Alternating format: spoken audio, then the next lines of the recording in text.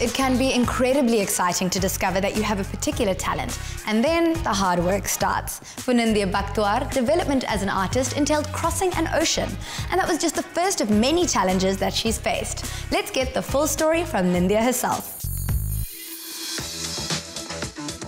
At first glance, it's simply a bakery, but Nindya Bucktowar finds beauty hidden in what others may see as everyday things.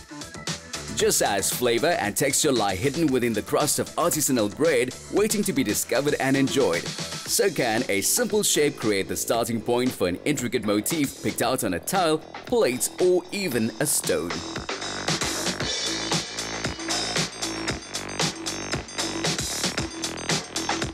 When I first arranged to meet artist Nindya Bucktowar, an art gallery seemed like the most logical choice. But when I explained to her that I would like to get to know the lady behind the canvas, she invited me to one of her favorite hotspots in Durban. So here I am, surrounded by the most appetizing aromas.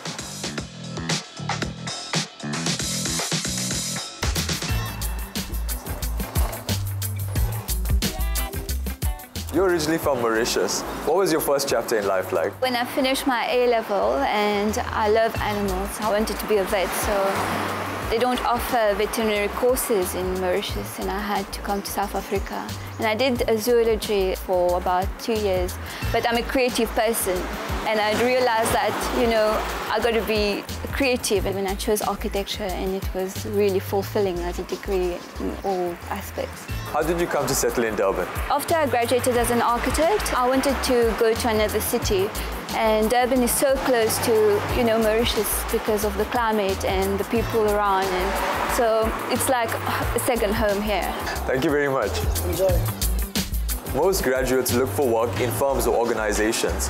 What made you open your own studio? Once I started working in a firm here, and I go home and I think that you've got to be creative and you have to make the most of what one day got to offer, So we started making art. We posted it on social media and friends loved it, and it's been growing since. I can't wait to have a look at your work. The gallery is just around the corner. Let's just finish our coffee and I can show you. Recently, Nindya joined other up-and-coming local artists in an exhibition entitled Beauty and Its Beasts, and her work is also on display at the gallery of the KwaZulu-Natal Society of Arts. The pieces offer an insight into Nindya's approach to art, revealing the discipline she developed as an architect combined with an almost compulsive eye for detail.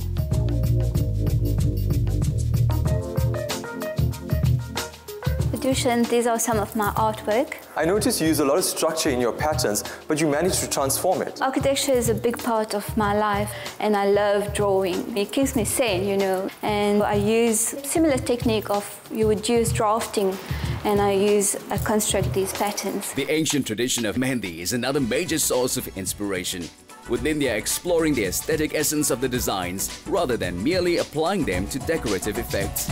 Mehendi is used generally to adorn your hands and your feet, yet you've managed to transcend the art form. For me, when I go home after being at the office the whole day, it's very therapeutic. I sit down in my studio and I zone out and I construct these things, and they become permanent pieces of art that people can have in their home. Now, you use a lot of different textures with Mehendi. What else have you worked on? I use the same technique on stones and on seeds, and I also use pigment on papers.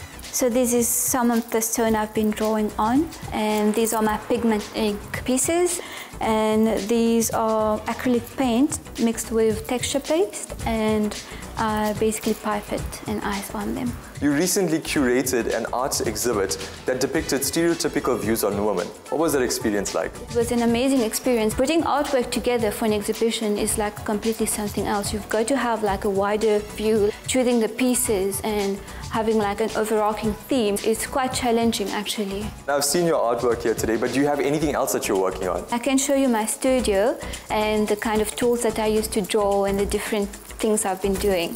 I can't wait to see it. There's no missing the Eastern heritage visible in Nindya's exquisitely executed patterns. But her creative vision encompasses the purely abstract as well as the artistry of cultures across the globe. Madhushan, welcome to my studio, and this is where I work. I noticed you have some African pots on your table. How does local culture influence your art? My favorite place to be is in the city. I was walking at the Umgeni station and I saw these pots and I was like, these are so beautiful and I'd love to work with them, you know, do something on them. And I'm very happy that I can actually put a little bit of me with the pots, and it's really, I love it. Where do you draw your inspiration from? I draw my inspiration from all over the world, African, South American, Morocco, Indian, Arabic, and I examine the different patterns and I bring them together and I experiment with my mediums. Like you can see this particular rock here, I basically look at the rock and I kind of, you know, see the shape of it. I would either do a linear pattern or I would do a concentric pattern, and I start from the center outwards. You make it look effortless.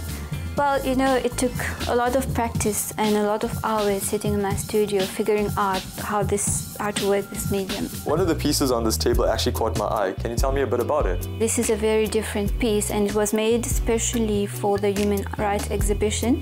And this particular piece portrays the working class and how they have to tick the boxes to conform, to have a job and, you know, be grateful for it. And that's why I call it the illusion of equality. You've recently attended the Africa Burn Festival. What was that experience like? The Africa Burn Festival was an incredible experience. You drive for so long and you go to a place where there's nothing you can relate to home. And I was there with my family, so it was a very special time for us. And there's so much artwork and it just, you don't feel like you're on this planet. It was incredible. Nindya, thank you so much for inviting us into your home today and definitely recharging my creative batteries. It's been a pleasure to share my world with you and Mela.